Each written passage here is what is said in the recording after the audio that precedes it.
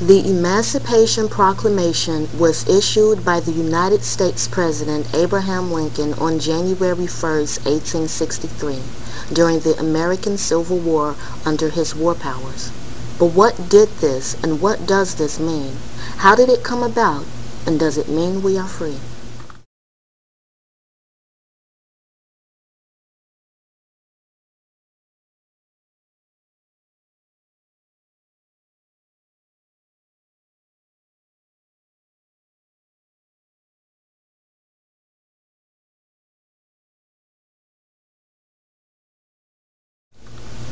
In the 1850s, the northern and the southern states could not agree on the power of slaveholders to control the national government. In other words, the South wanted to keep Hebrew slaves while the North had no need of them. So they say. And they fought each other, as we were taught in last month's lesson on the Civil War. During Abraham Lincoln's presidency of the 1860s, slave states, the states of the South, left the Union. Or in other words, they left the United States and formed the Confederate States of America.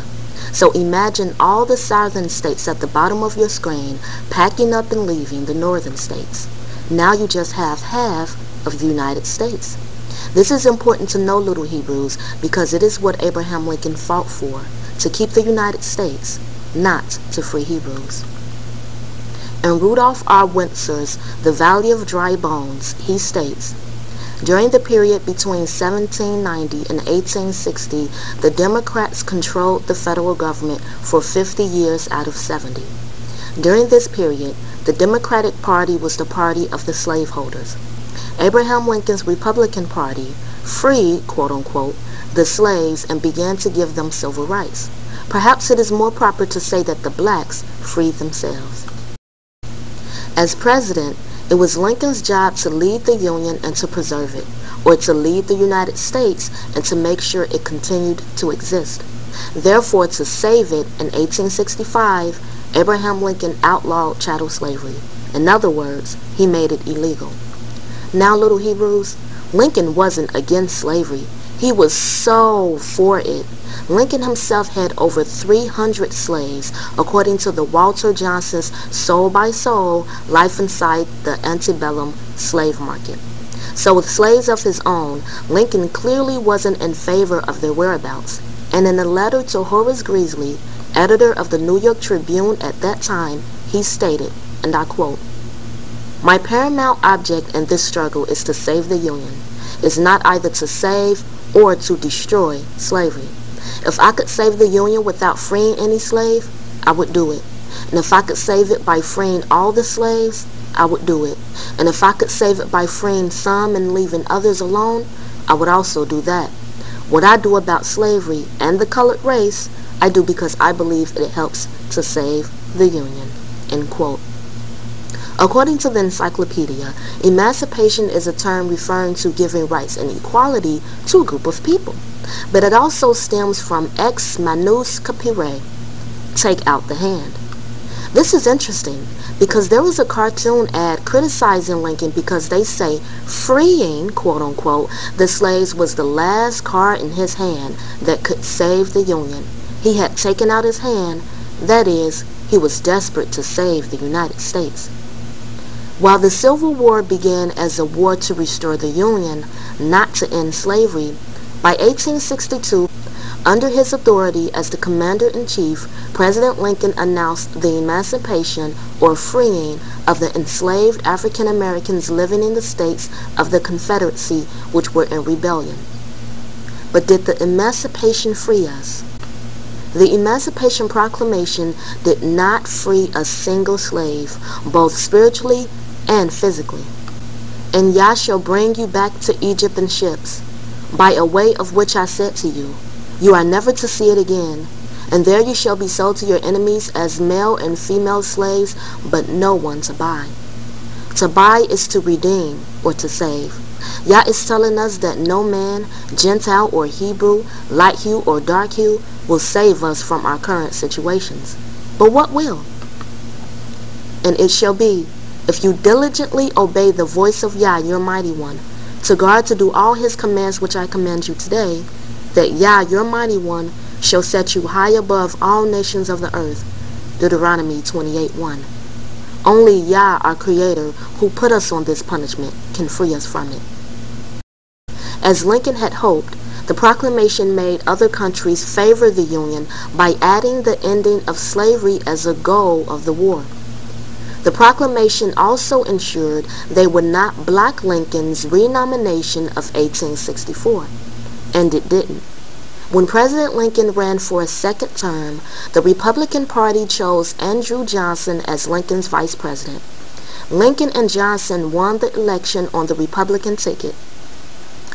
Remember, little Hebrews, Republicans were against slavery, but Johnson wasn't a Republican, he was a Democrat, so he was for slavery. So now you may ask, how does a Republican have a Democrat for a partner? Because they are on the same team, little Hebrews. They have the same wicked goals. Continuing on, Johnson never became a Republican like his friend Lincoln, and when Lincoln was assassinated April 15, 1865, Johnson became the complete Democrat he wanted to be anyway. This same year, chattel slavery was abolished, but mental slavery began. On May 29, 1865, after Lincoln's death, Andrew Johnson would become president. When he did, he put into place another proclamation called the Amnesty Proclamation that reversed what the so-called Emancipation Proclamation put in place.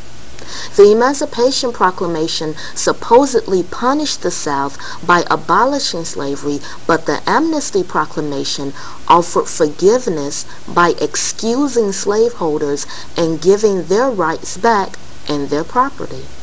The term 40 acres and a mule was anything but funny to the slaves, because as free men it was what they were promised.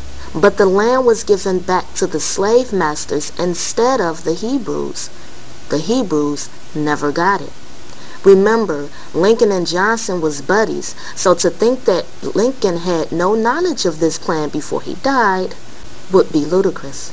In short, Hebrews were free from the plantations, but they had no food, no homes, no livestock, and medical care.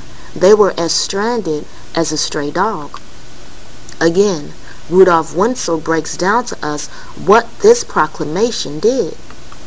In retrospect, it is obvious that Johnson and his supporters intended to reduce the black man to a status of semi-slavery, which became known later as sharecropping. Johnson sought to keep the black man in a state of semi-slavery by returning the big plantations to the planters, instead of dividing up the plantations and distributing them back to the black man, 40 acres and a mule.